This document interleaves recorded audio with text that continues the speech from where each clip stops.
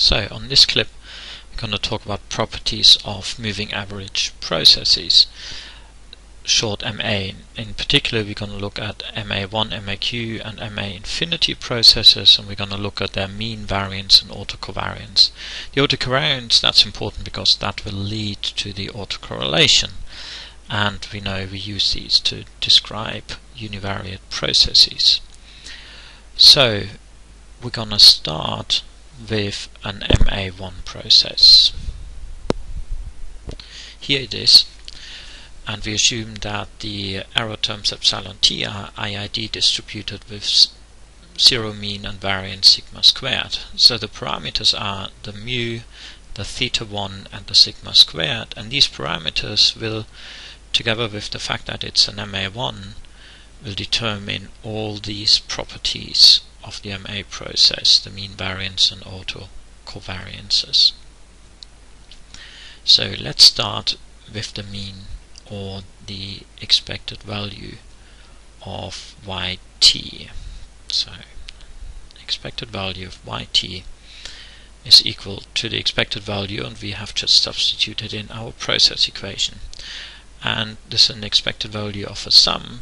That's the same as the sum of the expected values, and the expected values of the epsilons are 0, so altogether we get mu. The variance of yt is a bit more complicated, so the variance, that's the same as the variance of yt minus mu, as mu is a constant. So subtracting the constant doesn't change the variance, and now this yt minus mu, we will substitute this for this from the DGP. That's our equation up here, which we've written down, the MA1 process. So let's do that. Let's substitute for yt minus mu, so we have the variance of epsilon t plus theta1 times epsilon t minus 1. And as epsilon t and epsilon t minus 1 are independent, we can decompose the variance of the sum into the sum of the variances. And finally we can bring that theta1 outside the variance operator. That turns into theta1 squared due to normal variance operations. Next thing we ought to recognize is that the variance of these two terms, variance of the epsilons, are of course just sigma squared. And that allows us to simplify this, or to restate the result for the variance of yt to be equal to sigma squared times 1 plus theta1 squared. Okay, so all the parameters, it's only parameters that describe this variance, in this case sigma squared and theta1. Next we're going to look at the autocovariances. Let's move that up. So the first one we're going to look at is the covariance between yt and yt minus 1. Now the definition of a covariance is that is the expected value of the first term minus its expected value times the second term minus its expected value. We now should recognize from what we did before that of course these terms, the expected values, are just equal to mu. So let's substitute that in. That makes the whole thing look just that little bit nicer. And what we do next is exactly what we did before. We recognize that these terms we will just substitute for these from our data generating process. That was the asterisk equation we had labeled out before. We then end up with the following, and I will write this on 2 lines on purpose, and we will use that technique later. Yt minus mu is the same, and that is just substituted from the DGP. That's the same as epsilon t plus theta1 times epsilon t minus 1. Now yt minus 1 minus mu, we'll write that on the second line, is just the same as epsilon t minus 1 plus theta1 times t minus 2. And you can see I write terms with the same timing on top of each other.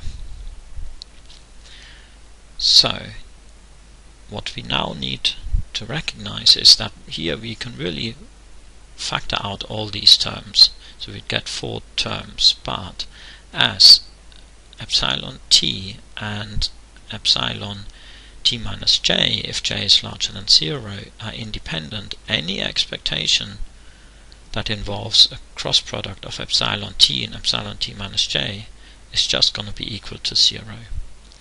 And therefore, the only terms that survive are those where epsilon t minus 1 here, epsilon t minus 1 and epsilon t minus 1 are multiplied with each other. All other terms will involve epsilon t's of different timings, and the expectation of these terms will be 0. So all we are concerned about is this term. That's going to be theta 1 times epsilon t minus 1 squared. So that looks much simpler. We can get the theta 1 outside the expectations operator, so we get theta 1 times the expectation of epsilon t minus 1 squared. And now we need to recognize that the expectation of the squared epsilons is just going to be the same as the variance of the epsilons. And that is because the expected value of the epsilons is 0. So the result here is going to be sigma squared times theta 1. So we have the covariance of yt minus 1 sigma squared times theta 1. Now from this little thing here, what we can recognize is that we only have terms surviving, i.e. non-zero terms, if there's an overlap between these two lines. Only then we have surviving terms. And that implies that, for instance, for an MA1, which is the process we are looking at right now, that the covariance between yt and, say, yt minus 2 would indeed be equal to 0. And the reason is that the second line would be moved one step further on. More generally, the covariance between yt and yt minus j for any j larger than 1 is going to be 0. Where that j larger than 1, that 1 here corresponds to the order of the MA process. Let's go to the MAQ. So let's state the Q order MA process. So we have epsilon t minus 1, epsilon t minus 2, and up to epsilon t minus q terms. Our error term epsilon t is defined as before as IID with variance sigma squared.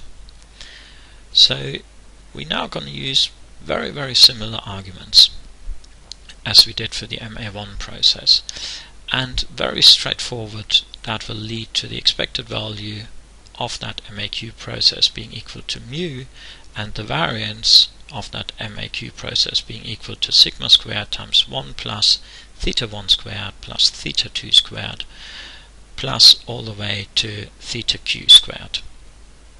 You should be able to do that yourself. A little bit more complicated are the autocovariances. Let's recall from the MA1 this equation here, that the autocovariance is really just defined as this expected value. So let's replicate that here. For the MA1 we started out with just the covariance between yt and yt minus 1. Now we'll state it generally between t and t minus j, covariance between yt and yt minus j. So again, these terms we will just substitute from our DGP equation here. We label that equation with hash. That is our DGP up here. Let's label that here as the hash equation. So if we do that, we can substitute yt minus mu as follows. Oh, again, I should say I'll do that with a two-line approach. That is to see where the overlap is. So first, yt minus mu can be replaced with epsilon t, basically just the process replicated, all the way to mu q epsilon t minus q. Now we want to write the second term yt minus j minus mu on the second line. In order to know where exactly we should write that, we really need to know what the lag is. So therefore, what we're going to do is we're going to do this again for the example of a first order covariance. So for covariance yt and yt minus 1, that means we have a 1 period offset, and yt minus 1 minus mu can be substituted with epsilon t minus 1 plus theta 1 times epsilon t minus 2. And the last term is going to be, that's supposed to be easiest to start with, theta q times epsilon t minus 1 minus q. So epsilon t minus 1 minus q. So that's the last term, and that's clearly one term behind the last for the first line, and now this last but one term is going to be theta q minus 1 times epsilon t minus q. So that matches up with the last term of the first line. So writing it like this now helps us to identify where we have overlaps again in terms of timing, and they occur here. So that means we will get non-zero terms. Always the expectations of the squared error terms will be non-zero. We will have surviving terms, and we will write them down soon. But we should also note that there will be terms which involve cross products of epsilons which are not at the same time. So epsilon t minus j times epsilon t minus I, if I and j are different, the expectations of these terms will disappear. So if we recognize that, it's pretty straightforward to see that we are left with the following terms: theta 1 times epsilon t minus 1 times epsilon t minus 1, so that's epsilon t minus 1 squared, plus, and now the cross product involving the two epsilon t minus 2's, that's theta 1 times theta 2 times epsilon t minus 2 squared. And then all sorts of terms, and we'll jump to the last term involving epsilon t minus q, and that's going to be theta q minus 1 times theta q times epsilon t minus q squared. So that's all that we are left with, and what we can now do is we can decompose that expectation of a sum into a sum of expectations and take out constant parameters, and what we are left with is this. So let's just complete that. That's just fairly straightforward. Now again we should recognize that all these terms, expectation of squared error terms, all of these are of course nothing else but the variance of the error term, which is sigma squared, and that allows us to simplify this result to sigma squared times theta 1 plus theta 1 times theta 2 plus all the way to theta q minus 1 to theta q. Now let's label that as the triangle equation, because we'll get back to this, and label this equation up here the square equation. Okay, so now we're going to do a little bit of simplification. Or first, actually, before we do simplification, let's return to the square equation first. So we saw that if we have an overlap between the first and the second line, then we have surviving terms. If, however, j is larger than q, then there will be no overlap, because that second line will be moved so far to the right that we don't have an overlap, and therefore the covariance of yt and yt minus j is going to be 0 if j is larger than q, and that is for that particular MAQ process which we have written out. So that q, j larger than q, that q comes from that MAQ process.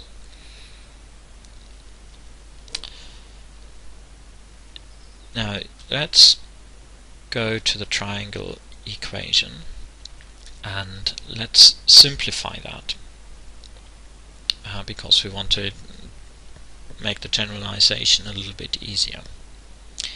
So it turns out, let's remind us what that last line was. That was the covariance between yt and yt minus 1.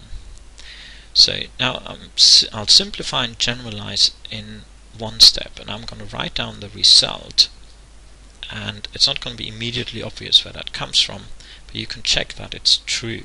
I'll tell you how you can do that in the end. So the covariance, before I do that, let's define theta naught to be equal to 1. That will make life easier. Then in an MAQ process, it turns out that the covariance between yt and yt minus j, so it's not t minus 1, but in general t minus j, is equal to the following. Turns out to be equal to sigma squared times the sum from an index S, which starts with j and goes all the way to q, and we sum the following product of parameters theta s minus j times theta s. Okay, now this looks a little bit complicated perhaps, and what you should do is you should check that this is true by substituting for j the value 1, and then you should be able to recover the result in the triangle equation. Now that's not to prove that this is always true, but with a bit of algebra you can show that it is always true. Now that index, that sum starts from s equals to j. Sometimes we like to start these sums from s equals to 0, so this result can be rewritten, there's no change, it can be rewritten by just rearranging that index, and then we sum from s equals to 0 to q minus j, and the coefficient, what we sum is theta s times theta s plus j. Now again, to make sense of this, it's possibly best to just set j equal to 1 and establish for yourself that what you get then is the result in the triangle equation. So these two formulations are really alternatives. Turns out that the latter one is sort of the nicer to work with because it starts with 0. Let's move on to the MA infinity process. Now you may wonder why. Well, it turns out it's quite useful. You may learn about what's called the Volt representation or the Volt theorem, but I'm not going to discuss this here, but it has its theoretical use. Now, in a way, the MA infinity is a sort of special case of the MAQ process, in particular for Q, going to infinity, if Q turns out to be very, very large. We're going to draw a table. In this table we're going to write down the expected value variances and the autocovariances, and we're going to write them down for the MA1, Q and MA infinity process. Now the first two columns we have established the results already, so let's just put them down here. That's for the MA1, and for the MAQ we also established all of this. Okay, just repetition of our previous results. Now the MA infinity process, turns out the expected value is again mu for exactly the same reasoning. The variance is really the same as the variance for the MAQ, just that we don't stop summing up terms. Okay, we'll just keep on going after theta 2 squared and so forth. And for the autocovariance, we really replicate the result for the MAQ process, just that we set q to infinity, so we sum to q minus j, but infinity minus j is just infinity, and the same terms. So there is really no change whatsoever here. So this is the MA infinity process, and it's really that we replace the q with infinity. And otherwise there's nothing special about that. It of course gets messier if you derive the terms.